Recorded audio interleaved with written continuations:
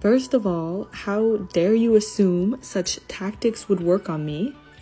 Second of all, please breathe, and are you okay? My lord, I can't have this kind of thing on my conscience. Don't do this to me, please.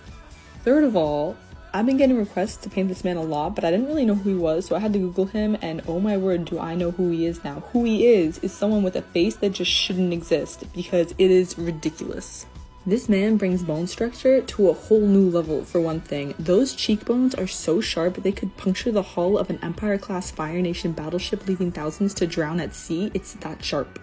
Painting his eyes was like painting a rainbow. Blue, then yellow, then red they went. What eye color is that? Since when did that exist?